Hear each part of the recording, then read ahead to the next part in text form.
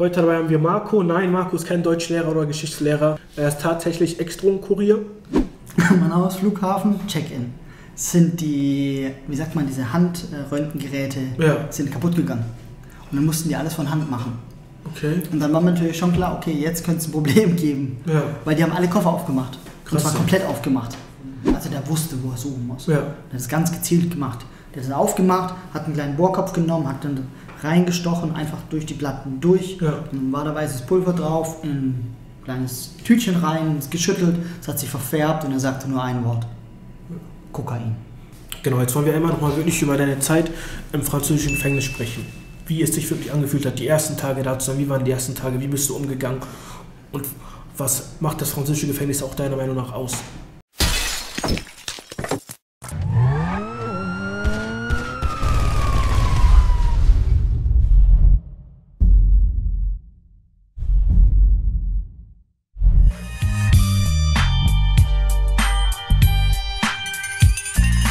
Genau, jetzt wollen wir einmal nochmal wirklich über deine Zeit im französischen Gefängnis sprechen. Wie es sich wirklich angefühlt hat, die ersten Tage da zu sein, wie waren die ersten Tage, wie bist du umgegangen und was macht das französische Gefängnis auch deiner Meinung nach aus? Wirklich die ersten Tage, wie war es da? Bist du sicher, dass du es hören möchtest? Ich weiß, auf jeden Fall. Okay. Auf jeden Fall. Ja, dann lehn dich zurück. Begonnen hat es mit der Polizeistation in Paris. Ich kam dort also an. Und das Erste, woran ich mich erinnern kann, ist, dass ich einen sehr schlecht gelaunten Polizeibeamten gesehen habe, der mich angeschrien hatte mit den Worten Wiet, Wiet, Wiet, Wiet! Und sich vor sich hergetrieben hat wie Vieh. Und ich bin quasi im Laufschritt dann die Gänge entlang gerannt und dann hat er mich in eine Zelle verfrachtet. Die Zelle ist ungefähr 6 Quadratmeter groß, ultra winzig. Und da gab es nur eine kleine blaue Matratze mit einer Stoffdecke. Und oben hinter mir in der Ecke eine Kamera. Und als ich da reinkam, habe ich direkt angefangen zu weinen. Ja. Direkt. Und du kennst es und viele Zuschauer kennen das. Wir Männer, wir kämpfen ja immer. Keine Chance. Keine Chance. Wir sind die Tränen runtergeronnen wie Wasserfälle. Ja. Und mein ganzer Körper hat gebebt, gezittert vor Schluchzen. Und ich konnte einfach nicht aufhören zu weinen. So schlimm war die Situation in dem Moment. Ja. So habe ich quasi die erste Türe hinter mir zuschließen erlebt. Es ging dann weiter, dass ich dann eben 3 Tage später ins richtige Gefängnis, Untersuchungsgefängnis, das war das Maison d'Arrêt in Paris, in Villepinte, kam. Und ich kam irgendwann in der Nacht an. Wir wurden alle eingepfercht in so einen Raum und der Raum war ultra dreckig. Also war Rotze und Spucke, also alles an der Wänden war richtig widerlich. Einer nach dem anderen wurde reingeholt. Gab es immer eine Leibesvisitation und Aufnahmen, alles. Und ich kam dann als Letzter. Alle vor mir durften duschen, ich nicht. Okay. Also da habe ich dann schon mindestens 3 Tage keine Dusche gesehen. Und dann kam ich in eine Zelle rein mit einem Gregorianer. Ich weiß seinen Namen gar nicht mehr, ich weiß nur, dass er Gregorianer war. Und er war ziemlich strange drauf. Der hat immer gesagt so, ja, Bullet into my head, Bullet into my head. Also der hat wohl irgendwie eine Kugel in den Kopf gekriegt. Auf jeden Fall hat er ganz komische Medikamente genommen. Der ist auf der Toilette eingeschlafen. Und es war im Winter und da war es ultra kalt. Das heißt, die ersten Stunden und Tage in französischer Haft, die waren wie die Hölle. Ja. Einfach nur kälter. War richtig übel. Richtig übel. Also, wenn man Angst schon mal gespürt hat, das war ein Angstlevel, das ist so hoch, dass ich nicht weiß mit Worten, wie ich das beschreiben kann. Ja. Ich bin eingeschlafen, habe geträumt, ich bin frei und bin aufgewacht und habe mich wieder in dieser Hölle gefunden. Und konnte es gar nicht verstehen, weil ich war doch gerade noch frei. So waren die ersten Stunden und Tage. Krass, und wie lange warst du dann in der Zelle im Untersuchungsgefängnis? Ich war 6 Monate. Okay. 6 Monate war ich in Paris und danach war ich nochmal fast 2 Jahre im richtigen Gefängnis in Saint-Mihiel dann.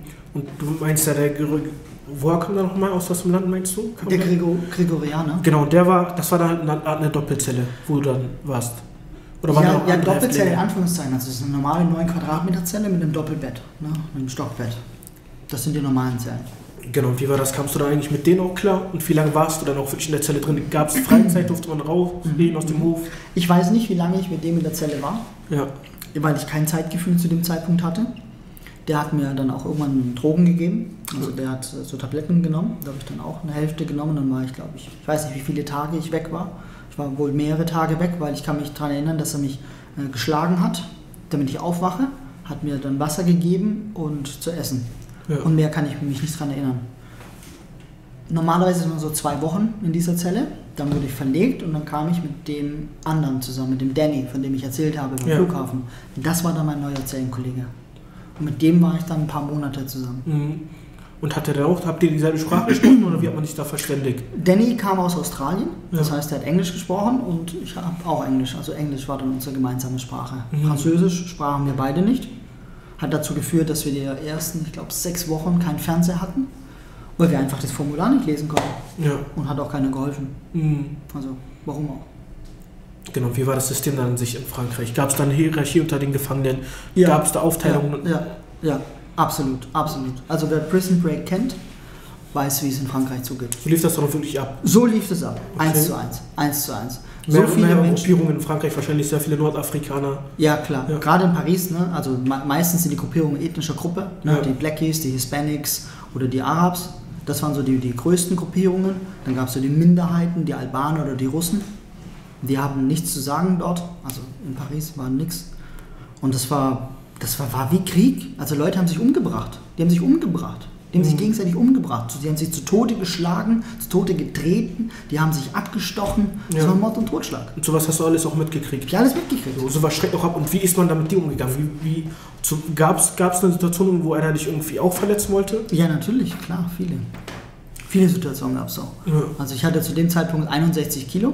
Das ist ungefähr so 20 Kilo weniger als jetzt. Ja. Und jetzt bin ich ja auch keine 1,95 groß, sondern 1,72 und sehe damit nicht gefährlich aus. Ja. Und dann die meisten, die dort sind, die sind natürlich schon so Klischee, ne? 1,95, so breit, so Oberarme. Ja klar, die haben sich natürlich dann mal versucht,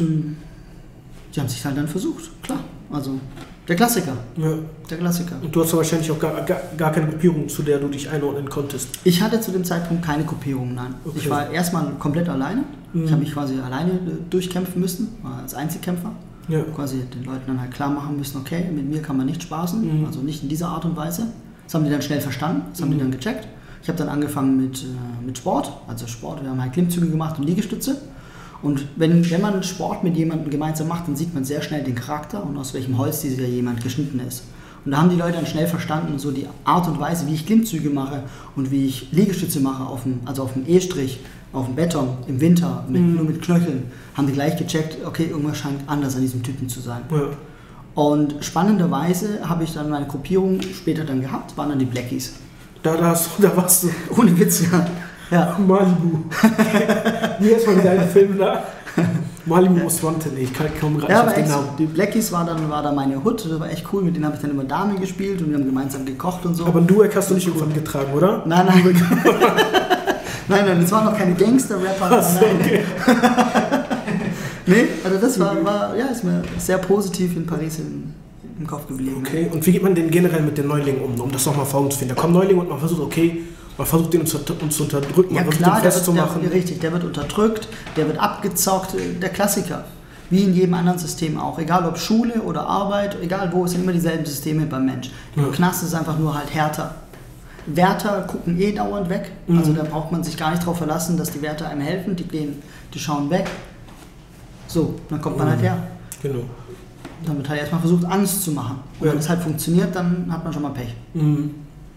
Genau, da haben dich, wie du sie nennst, die Blackies dich aufgenommen. Ja. Und was war das dann für ein Gefühl, dass du dachtest, okay, jetzt bin ich in der Gruppe, ich bin bei Menschen, die mich annehmen? Also ich wusste, dass ich eine Gruppe bin und ich meine, natürlich gab es auch ein paar Schlägereien etc. Und ich wusste, obwohl ich in der Gruppe bin, letzten Endes bin ich doch alleine. Also diesen Irrglauben hatte ich nicht, dass die Gruppe für mich quasi einstehen würde. Ja. Weil ich wusste ganz genau, was hat die Gruppe von mir als Bonus, was hat sie als Bonus. Dass sie mit mir Dame spielen können, dass sie mit mir trainieren können, dass ich cool zu denen bin, dass ich Essen mit denen teile oder dass wir gemeinsam kochen. So, was ist noch der Bonus? Ja. Das ist nicht genug. dass die ihr Leben für mich geben würden. Ja, auf jeden Fall. Also war mir klar, dass wenn Stress ist, wusste ich bin alleine. War okay. War okay. Aber es gab da auch nicht so Situationen, wie man das im Film kennt, wo du dich dann beweisen musst, wo die gesagt haben, komm, Mark, jetzt greif mal an, zeig mal, was du bist. Nein. Diese Situation gab es nicht, weil ich mich gar nicht in solche Situationen habe mich nicht in solche Situationen begeben. Ja. Ich habe das von vornherein quasi aus. Klar, die haben dann gesagt, so hier, nimm mal einen Hasch, nimm mal hier, eine Coca, alles, die wollten mir alles andrehen, dass ich das hier verticke etc. Ja. Ist ja klar, ich war ja der perfekte Dealer. Ja. Ne? Selbst die ganzen Beamten haben mich gesehen, so, ne? Man sagt immer, ich sehe aus wie so ein Schwiegersohn. Ja klar, war natürlich richtig gut für die. Und dann habe ich gesagt, nein. Ne, wollten Sachen bei mir verstecken, alles. Ich habe immer gesagt, nein, lass mich raus. Und das haben die auch dann so genommen, ohne da weiter Druck zu machen oder dich unter Druck zu setzen? Die haben natürlich schon versucht, mich unter Druck zu setzen. Die haben mich halt nicht unter Druck setzen können. Ja. Also sie haben schnell gemerkt, okay, beim Deutschmann beißen sie auf Granit. Okay. Ne, wenn halt jemand zu mir herkommt, ne, dieser berühmte so, Stirn runter, böser Blick in die Augen, ja, dann gucke ich halt zurück und sage so, und jetzt? Dann kommt der halt näher, dann sage ich ein bisschen näher, jetzt rieche ich dich aus Mundgeruch. Und jetzt? So hast du dich auch gegeben? Ja, so habe ich mir auch gegeben, ja klar. Ich würde denken, dass du einer bist, der die Beamten direkt ruft. Hey, hör mal zu, hier ist einer. Nein, ja genau, das haben die gedacht, dass ich zu jemandem bin. Und dann haben die gemerkt, dass ich genau das Gegenteil bin. Ach, ich bin einer, ich gehe nicht aus dem Weg, wenn mir einer entgegenkommt. Ja. Dann soll er mich doch rammen. Ja, und jetzt? So and what? Ich habe keine Angst. Das hast du dir auch so zu verstehen gegeben? Das habe ich denen zu verstehen gegeben. Ja, okay. Das habe ich denen zu verstehen gegeben. Ja. Und wie waren die Wärter drauf? Waren die eigentlich auch korrupt? Oder was für ein Gefühl hattest du den Wärtern gegenüber? Ich konnte damals in Paris die Sprache noch nicht. Deswegen weiß ich nicht, wie die Wärter zu mir waren die komisch, sehr komisch. Es gab nur einen, der war cool. Der konnte Englisch, war auch wieder ein Blackie. Die anderen waren scheiße zu mir. Also wirklich richtig scheiße. Da ging dann so die Zelle auf, dann kam so Promenade und ich so Bibliothek. Ich wollte in die Bibliothek und dann hat er wieder zugemacht. Dann war es das in meinem Hofgang. Okay. So. Danke fürs Gespräch. Interessant. Genau. Oder auch morgens, wenn dann die Dusche, wir konnten 3-mal duschen pro Woche, ging auf und wenn wir nicht schnell genug waren mit dem Duschen, hat er halt wieder zugesperrt. Der hat auch zugesperrt, wenn ein Kollege von mir, der Danny zu lange geduscht hat, hat er zugesperrt. Da war der einfach in der Dusche drin? Nee, der war dann auf dem Gang. Ach, okay. Ja, und dann hat er ihn einfach den halben Morgen da stehen lassen. Krass. Ja, fertig geduscht in Unterhosen und so. Hat der einfach da so gelassen? Hat er einfach stehen lassen, genau. Und da konnte er nicht weg. Der konnte nicht in die Zelle, konnte gar nichts machen. Stand nachher vor der Zelle, stundenlang. Ja. So, und dann haben wir halt durch die Türe geredet. Verrückt. Was du aufkriegst, was für eine Art das ist. Ja. Ja, genau. So habe ich die Wärter da erlebt. Also sehr, sehr uncool. Sehr, sehr uncool. Sehr, sehr uncool. Man kam da auch mit wenigen zurecht. Und weshalb saß er denn eigentlich im Gefängnis? Kokaintransport. Der auch Kokain transportiert? Der hat auch Kokain transportiert. Okay. Beziehungsweise, ich glaube, es war nicht mal Kokain, sondern Heroin. Okay. Und das hat er im Magen geschmuggelt. Also diese kleinen Päckchen hat er alle runtergeschluckt, ja. Alle runtergeschluckt, ja. Und den haben sie nur erwischt, weil sein Kollege krank wurde. Also er ist mit einem Kollegen gereist und bei dem ist wohl eins aufgegangen. Ist auch sehr tödlich, wenn er Heroin auch auf jeden Fall dabei Genau, der ist auch direkt ins Krankenhaus dann gekommen. Ja. Und so sind sie aufgeflogen. Ach. Ja. Und der saß dann wahrscheinlich auch mehrere Jahre dann in Frankreich? Nee. Also Drogen in Frankreich wird normalerweise sehr, sehr harmlos bestraft. 12 bis 16 Monate, in manchen Fällen 24, also eher wenig die Strafe. Okay. Ich war eine Ausnahme mit 4. Ich habe keinen anderen kennengelernt, der 4 Jahre hatte. Also da war ich manchmal dann schon der Boss, allein nur weil ich so eine hohe Strafe hatte. Hatte Vorteile. Wegen den Drogen jetzt? Ja, genau, wegen den Drogen. Und Danny hatte entweder 16 oder 24 Monate. Also 12 hat er nicht, das weiß ich ganz sicher. Ich bin mir nicht sicher, ob er 16 oder 24 hatte. Ja. Genau, du sagtest ja, dass du nach Deutschland verlegt wurdest, deswegen dann? Also ich habe ja 4-mal die Reisen gemacht und Frankreich hat mich blöderweise nur für eine Fahrt verurteilt. Und dann waren die anderen 3 noch offen und Deutschland hat die genommen. Okay. Und dann wurde ich in Deutschland nochmal verurteilt. Das heißt, in Frankreich 4 Jahre Haft bekommen und in Deutschland 6,5. Okay. Und habe dann quasi bei beiden sozusagen 2/3 abgesessen, Frankreich 2,5 Jahre und Deutschland 4,5. Und so komme ich auf knapp 7 Jahre. Ach so. So, dann genau noch zu dieser Struktur, wie die Gefangenen untereinander auch mit sich umgegangen sind. Du meinst, da wurden noch Leute totgeschlagen, totgetreten. Ja. So, was war dann die Veranlassung so? Wie kurz war dann denn die Zündschnur bei den Leuten? Ich weiß natürlich nicht die Vorgeschichte, weil ich kein Französisch sprach. Also ich weiß nicht, was da passiert ist. Was ich weiß, ist, dass egal was, es gibt immer eine Vorgeschichte. Es ist so selten, dass was im Affekt passiert. Das ist so selten. Wahrscheinlich Bandenkriege, Schulden nicht bezahlt. Die Klassiker nehme ich ganz stark an. Mhm. Und dann lief das einfach auch wirklich immer vor Ort ab und du hast dann gesagt, die Beamten haben da meistens mal weggeschaut. Die haben weggeschaut. Denen war das auch egal. Die Zelle mit Danny hatten wir das große Los. Unsere Zelle war genau auf den Hof gerichtet. Und wir konnten 2 Höfe sehen. So ein kleiner Hof und einen ganz großen Hof. Und dann gab es noch einen anderen, den wir nicht gesehen haben. Und die Leute sind von dem Hof über die Mauer gesprungen, über den großen Hof gelaufen, in den kleinen Hof rein, haben die Leute vermöbelt und zurück. Und dann wieder zurück. Genau. Also das, was mir wirklich so am krassesten, 2 Dinge sind mir am krassesten in Erinnerung geblieben, ist das eine ist, da war einer in Krücken. Und die sind dann über den Hof, in den kleinen Hof rein, zu dem Typen hin, haben den übel zusammengetreten, also wirklich übel, ne, so der Klassiker liegt am Boden, dann noch 30 Sekunden, 5 Leute treten einfach überall drauf. Und dann nehmen sie seine Krücken, schlagen mit seinen Krücken auch noch auf ihn drauf und dann nehmen sie die Krücken und werfen über die Mauer. Mhm. Das ist so bitter. Das ist so bitter. Und dann waren die Krücken einfach weg. Ne? Ja. Also dachte mir, echt, auf der einen Seite ist es so skurril und auf der anderen Seite ist es so paradox. Ich meine, der Typ ist eh schon gehandicapt. Ja. Und dann wurde der war definitiv krankenhausreif. Ja. Keine Ahnung, also ob der tot war, das weiß ich nicht. Auf jeden Fall krankenhausreif. 100%. Und ein anderer Typ, den haben sie vor meinen Augen abgestochen und vor meinen Augen zu Tode getrampelt. Mhm. Also ich lief meine Runden. Und dann dachte ich so, cool, die Kollegen spielen Fußball. Und dann auf einmal denke ich so, das ist ein kleiner Kreis für Fußball. Dann gehe ich so hin, dann sehe ich so, die spielen gar nicht Fußball. Die treten auf den Typen ein, also auf seinen Kopf. Ja. Und da muss man nicht gut in Mathe sein, wenn ungefähr 20 Sekunden lang ein Ring aus Männern, wie werden es gewesen sein, 10 vielleicht, 20 Sekunden auch nur auf den Kopf eintreten, das kann kein Mensch überleben. Mhm. Also der hat sich auch nicht mehr bewegt oder so. Der war wie eine Puppe. Den haben sie dann quasi rausgetragen, der war wie eine Puppe. Der war definitiv tot. Definitiv. Das hat er nicht Was machen solche Bilder damit in deinem Kopf? Du kommst ja wirklich aus einem ganz anderen Terrain, aus einem ganz anderen Umfeld. Ja, sehr. Wenn du sowas erlebst, wie schläfst du da eigentlich da im Gefängnis? So, inwiefern hat das auch dein Leben verändert? Es hat mein Leben sehr verändert, weil ich gesehen habe, wie böse der Mensch zu sich selbst sein kann. Ja. Zu seinen Artgenossen. Also auch wenn Menschen abgestochen wurden. Also ich meine, das ist kein nettes Geräusch, wenn jemand ein Messer abkriegt. Ich meine, gut, das kann man sagen, Glück gehabt, die Messer sind nur so lang ungefähr. Das heißt, da so ins Herz stechen, das ist natürlich schwierig. Ja. Kann man natürlich trotzdem schwere Verletzungen machen, so einfach 5-mal, 10-mal irgendwo hin. Ja. Und das ist schon übel, oder? Wenn man in die Dusche reingeht, dann sieht man noch die ganze Blut an den Wänden, weil es putzt ja auch keiner weg. Mhm. Das ist schon, also das ist, ohne jemals im Krieg gewesen zu sein, glaube ich, zu verstehen, wie sich Soldaten fühlen müssen.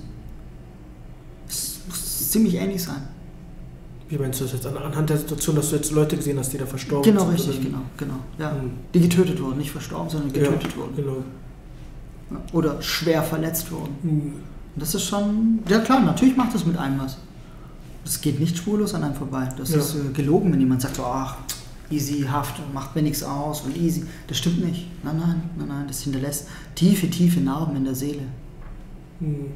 Und wie hast du das verarbeitet oder wie konntest du sowas kompensieren? Oder hast du das einfach versucht zu verdrängen? Nein, das Gegenteil. Nicht verdrängen, sondern ich habe es aktiv bearbeitet. Die Dinge sind, wie sie sind. Es gibt keine Realität. Realität ist ein Trugschluss. Es gibt keine Realität. Das sieht man spätestens dann, wenn man Probleme mit den Augen hat, merkt man, dass Realität nicht das ist, was man sieht.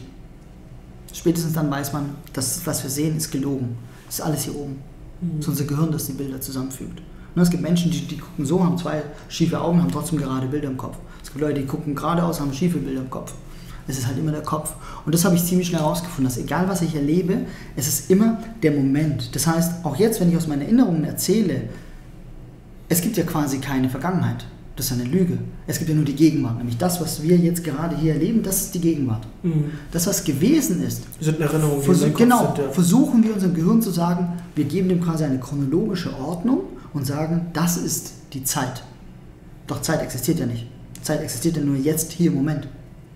Und das habe ich ziemlich schnell gelernt, hier im Jetzt zu leben. Und das, was geschehen ist, ist halt geschehen. Ja. Punkt. Das hat nichts mit jetzt zu tun. Gar nichts. Und das habe ich dann entkoppelt und habe verstanden, okay, was vergangen ist vergangen und es darf mich nicht heute beeinflussen. Mhm. Weil es nichts mit dem jetzt hier zu tun hat. Und was passiert ist passiert. Egal ob gut oder schlecht. Die Frage ist, wie gehe ich damit um? Und diesen Umgang damit, den habe ich dann trainiert und habe gesagt, okay, ich kann es entscheiden. Werde ich ein besserer Mensch, werde ich ein schlechterer Mensch? Lasse ich mich davon einschüchtern oder nehme ich es hin, wie es ist? Und genau so ist es.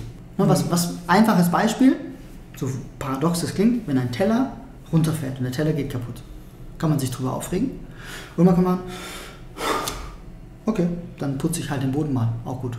Und genau so habe ich es auch gesehen. Hast du mal versucht, das Beste aus den Ja, richtig, genau. Ich habe die Menschen sterben sehen, habe gesagt, ja gut, ich kann ja nichts machen. Was kann ich machen? Ich sitze in meiner Zelle und sehe, wie der Typ totgeschlagen wird. Oder sehe, wie gerade einer von hinten kommt und dem das Messer in den Rücken reinrammt. Okay, kann ja nichts machen. C'est la vie. Ich sage nicht, dass es gut oder schlecht ist. Es ist ohne Bewertung. Es ist, wie es ist. Also du hast einfach auch gelernt, die Dinge einfach so hinzunehmen, wie sie sind. Genau. Vor allem die Dinge, die ich nicht ändern kann. Die du nicht beeinflussen konntest. Richtig, ja. genau, die ich nicht ändern kann. Und ja, klar habe ich dann natürlich schlimme Bilder. Okay? Auf der anderen Seite kann man sich fragen, wenn Menschen ins Kino gehen und sich schlimme Filme angucken, sind es im Prinzip dieselben Bilder. Aber ich glaube, da im Kino hat man auch immer eine gewisse Distanz. Du gehst da hin und weißt, das sind bewusst Schauspieler, das sind ja richtig, die Akteure wie im Leben. Genau, das ist zumindest das, was man glaubt. Und genauso ist es auch. Wenn ich das quasi in live erlebe, ist ja auch mir überlassen, was ich glaube. Und so habe ich dann gesagt, okay, Haken dran. Ja. Hab's gesehen und es ist so. Ich entscheide, wie ich damit umgehe. Das ist deine Art, mit dem Ganzen umzugehen. Das scheint ja scheinbar auch irgendwie bei dir funktioniert zu haben. Ja, absolut. Wenn man mehrere Jahre so wirklich da sitzt, in einer ganz anderen Gesellschaft, ganz andere Kultur ist das, im Gefängnis, kommt es auch ganz anderen Umständen, dann hat man das so auf jeden Fall auch gut überstehen können. Ja, richtig. Genau. Es gab dann auch wahrscheinlich so den Zeitpunkt, wenn ich dann sage, okay, im Gefängnis hast du noch wahrscheinlich sehr viel über deine Vergangenheit nachgedacht, über dein Leben, wo du dachtest, okay, weshalb das Ganze? Ja. Du hast ja irgendwann mitgekriegt, dass dein Vater auch noch verstorben war, also durch seinen Suizid. Ja. So gab es dann einen Moment, wo du gesagt hast, okay, ich möchte mein Leben jetzt bewusst und aktiv ändern. Absolut. Denn diesen Moment gab es. Ich kann nicht mehr genau sagen, wann dieser Moment eingetreten ist, welcher Moment es war. Auf jeden Fall hatte ich diesen Moment und dann habe ich Gas gegeben. Also ich habe Französisch innerhalb eines Jahres gelernt, konnte es quasi fließend, bin zur Schule gegangen, habe 3 französische Schulabschlüsse gemacht und später, als ich dann in Deutschland in Haft war, habe ich ja Schule weitergemacht. Ich habe ja Abitur gemacht. Als Hauptschüler. In deinem Gefängnis konntest du das in Frankreich noch machen? Genau, ich habe noch ein Fernstudium gemacht bei der Studiengemeinschaft Darmstadt, auch noch nebenher gemacht. Was hast du studiert? Mit Persönlichkeitstraining zum Erfolg hieß der Studiengang. Okay, krass. Ey. Das heißt, im Gefängnis kam dann auch dieser Aufschub, dass du dachtest, okay, ich war jetzt am Boden, ich bin jetzt gefallen, es muss jetzt weitergehen. Richtig. Und vor allen Dingen habe ich so viele Loser um mich herum gesehen, dass ich gesagt habe, eins ist klar, so wie die will ich nie enden. Ja. Und dann habe ich Gas gegeben und gesagt, okay, was mache ich jetzt? Also entweder werde ich wie die. Was meinst du, wie kannst du beschreiben, was hat dir daran nicht so gefallen? Der klassische Loser steht morgens auf, geht in Deutschland gezwungenermaßen zur Arbeit, raucht, nimmt Drogen, macht keinen Sport und sitzt halt seine Zeit ab und klotzt den restlichen Tag Fernsehen. Und dann habe ich gesagt, auf keinen Fall. Niemals will ich so werden. Die schon ein bisschen weiter sind, die nehmen weniger Drogen oder keine, machen ein bisschen Sport und sonst auch nichts. Und ich habe gesagt, auch so will ich nicht sein. Ich will, wenn ich hier rauskomme, muss ich ja besser sein als vorher. Ja. Also gesellschaftlich. Das Einzige, was mir hilft, ist Bildung. Also habe ich Tag und Nacht gelernt. That's it. Und hat sich ausgezahlt. Ja, jetzt können wir nochmal über die Zeit heute sprechen. Was du daraus gemacht hast. Du hast ja auch mehrere Bücher veröffentlicht. Du bist ja auch Life Motivation Coach. Yes, genau. Und das sind ja auch, wie gesagt, so die Voraussetzungen, hast du ja wirklich erlebt. Richtig. Das sind nicht Voraussetzungen, das sind Voraussetzungen, die du einfach erlebt hast. Die auch, ich glaube, du bist auch in dem, was du machst, auch sehr erfolgreich, wenn du sagtest, dass deine mehrere Bücher auch in über 100 Schulen verkauft wurden. Irgendwie musst du dich auch auszeichnen. Du hebst ja auch von den anderen Leuten ab, die sowas machen. Ja, ich glaube, dass der größte Unterschied ist Ehrlichkeit. Ja, offen. Du bist auch sehr offen. Ja, und ehrlich. Also ich bin eben nicht der Typ, der mit einem dicken Auto vorfährt, riesige Bremsscheiben drauf hat und dann eine kleine Bremsanlage. Ja. Ne? Also ich bin kein Blender. Ich mache nicht Laber. Ich sage nur tschakka, tschakka, tschakka, du musst doch nicht glauben. Diesen ganzen Scheiß, entschuldige bitte die Sprache, mache ich nicht. Sondern ich sage, ja, sieht so aus. Ich mache jeden Tag meine Morning Routine, Deutschmanns Morning Routine. Das ist nichts Besonderes, ein paar Liegestütze, ein paar Bauaufzüge. Und der Trick dahinter ist, das ist kein Sport. Das ist eine Disziplinübung, weil aufstehen und spätestens eine halbe Stunde später das einfach tun. Ja. Das ist der Trick, das ist eine Disziplinübung. Und da habe ich mir schon oft überlegt, ob ich nicht sogar mich dabei filmen soll, ne? Haare so durcheinander und alles. Weil das ist einfach ehrlich. Und so bin ich auf meinen Seminaren, so bin ich im Coaching, so bin ich bei meinen Kunden. Ich bin immer so, wie ich bin ehrlich. Ja. Ich bin einfach ehrlich. Und wenn man sagt so, ja, das ist deine Stärke und da hast du vielleicht eine kleine Stärke, dann ist das völlig in Ordnung. Und ich rede darüber. Und das ist, glaube ich, der größte Unterschied zwischen allen anderen auf dem Markt. Ne? Chaka Chaka ist tot. Das ist auch sehr wichtig, ja. Das ist auch eine sehr starke Eigenschaft, auch wirklich so zu bleiben, wie man ist und sich nicht versucht zu verstellen. Das ist auch sehr wichtig. Genau. Nicht sich um jeden um jeden Preis in den Vordergrund zu stellen. Ja. Ich coache sehr gerne andere Menschen, ich mache die erfolgreich, deswegen nenne ich mich auch Erfolgscoach. Und dann muss keiner wissen, dass ich der Typ war, der die Person erfolgreich gemacht hat. Ja. Ist mir egal. Mir reicht, dass die Person erfolgreich ist. Das reicht mir. Was ist denn generell dein Ziel so mit diesem Erfolgs- und Motivation Coach? Also was möchtest du daraus denn letztendlich auch haben? Ist das auch irgendwie, dass du sagst, okay, ich möchte den Menschen zu einem besseren Menschen machen, erfolgreicher werden lassen? Oder ist es auch, dass du sagst, okay, das ist für mich auch eine Art, dem Leben oder den Leuten etwas wiederzugeben? Also zuerst musste ich natürlich davon Abstand nehmen, meinen eigenen Willen da reinzupacken, weil es geht nicht im Coaching nicht um mich, sondern es geht um meinen Coach. Das heißt, was hat mein Coach als Ziel? Was ist es? Und dann für den Coach den besten Weg zu suchen. Ja. Das ist die Sache. Ne? Der Coach möchte gerne einen besseren Job haben, alles klar. Der Coach möchte gerne als Unternehmer, Unternehmerin mehr Kunden haben, alles klar. Möchte mehr Geld verdienen, mehr Umsatz haben, alles klar. Der Coach ist im Sport, möchte sportlich erfolgreicher sein, alles klar. Das ist dann meine Aufgabe, Lösungen zu finden, Wege zu finden, um diese Person dahin zu bekommen. Potenzial in der Person zu erkennen und gezielt zu fördern und zu triggern. Das mache ich im Erfolgscoaching. Oh, wirklich, ich finde auch, weshalb auch dein Leben oder deine Biografie auch ein gutes Beispiel dran ist. Ich mag solche Geschichten auch generell, wo man auch schaut, da ist einer, der ist auf den Boden gefallen, kommt mit schlechten Umständen raus und macht das Beste draus. Genau. Gibt sich mit der Situation, in der er war, nicht zufrieden, versucht das Beste draus zu machen. Genau. Aber man muss ja darüber sprechen. Ich kenne ja auch sehr viele Freunde, die in Haft, also sehr viele Leute, die in Haft waren. Bei denen muss man ehrlich sein, die finden ja gar nicht wieder zurück. Da ist eine Resozialisierung gar nicht möglich. Nee, wie auch. Ist auch knallhart. Also viele glauben, man kommt aus dem Knast raus und dann kann man wieder ins neue Leben starten. So ist es halt nicht. Also ich mache niemanden einen Vorwurf, der aus dem Knast rauskommt und dann wieder in den Knast reinkommt, weil er wieder zurückgeht in die alte Hut, weil er nicht weiß, was er sonst machen soll.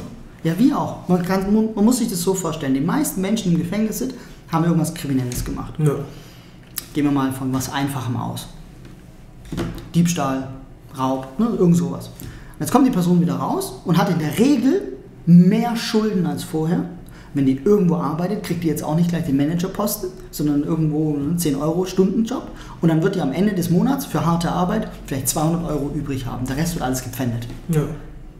Dann denkt sich die Person, okay, jetzt gehe ich diesen Weg oder ich gehe zurück in meine Hut, mache ich ein paar Tausend am Tag. Wenn sie mich erwischen, bin ich halt wieder drin. Wenn nicht, habe ich ein geiles Leben.